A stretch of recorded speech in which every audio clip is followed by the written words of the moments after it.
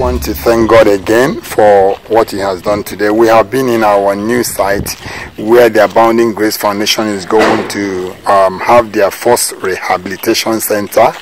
All the members are here. Here are we all. We're all here now to what will I say, to examine the place and see how it is. And let somebody help me with this, yeah, so we can hear him properly. Okay, so this is the place. The compound starts from that place there. We have an extra place here for security, house, and so on. On the left side there, and all this compound is for our use. We can use anywhere here. We are intending to have like a sort of a carpentry workshop this side. We are intending to use this direction for carpentry workshop. We put something here like canopy here, and then in this direction we want to use for like aluminium windows. People that are doing aluminium windows will use this place, so we're just gonna put it like a kind of canopies here. And then on this direction, this side here, we will try to put something like maybe, Mama, what do you think? What do you think we can put here? People learn skill acquisition, like soap making, barbering, salon, tailoring, just skill acquisition.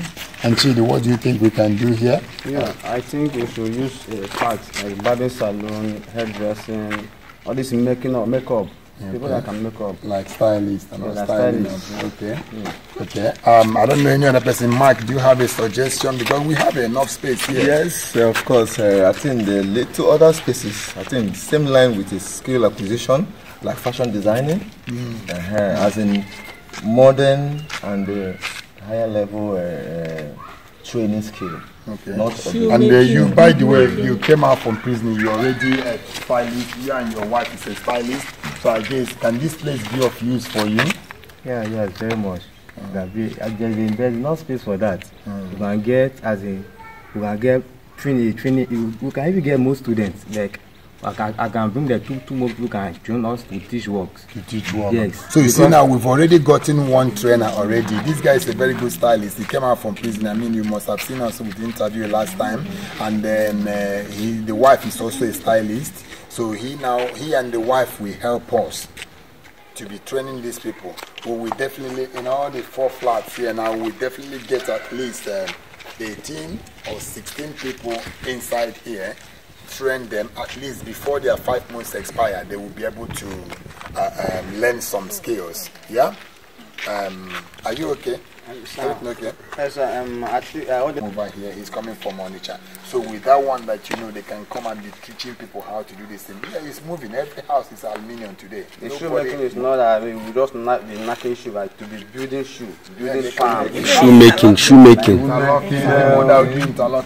So we have a lot of things we can do here. Ideas are coming, and so ideas are coming, and the whole body is united. Our heart is united. We are willing to do this work. Look at this is the entrance. Entrance here.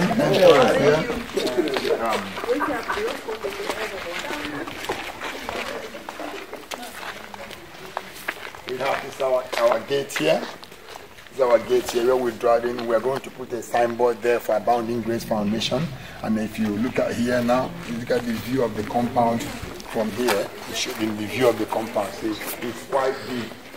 We have enough space now. This is awesome. I think God has been faithful to Abounding Grace Foundation to get this kind of property, and I want to thank each and every one of you that have invested their kobo to pay the rent of this place. Your investment will never go unrewarded in the name of Jesus Christ, because you have helped those that have no helper. You have been eye to those that have no sight. You've been leg to those that cannot walk. You've been hand to those that cannot touch, and you've been a burden bearer. I mean, a soul winner. God is going to abandon every agenda of heaven for your sake. God is going to minus everything that needs to be minus for you to be added. That is what you're going to be counted on. You have to be sure of this, because all these people that you see here, they have devoted their time to serve you. It's really their time to serve God. And without you, we can't be doing this thing. Today is our monthly meeting. We are in my house having a meeting. This is our first time to come to the property to introduce it to the Abounding Grace Foundation members. And I strongly believe that our first time of coming here, we're going to go into prayer now, but behind the camera, you're not going to hear what we are praying, because this prayer is deep. Again, the place is awesome. Come a little bit closer. A new pumping, you're looking there, see, a new pumping machine has been purchased and fixed in. That's the pumping machine there, so that the tank is behind. Because at the back there, there's a standing of the tank there. We're going to buy another bigger tank that we remove that small one, put in there. And the electricity has been wired everywhere. It's light now.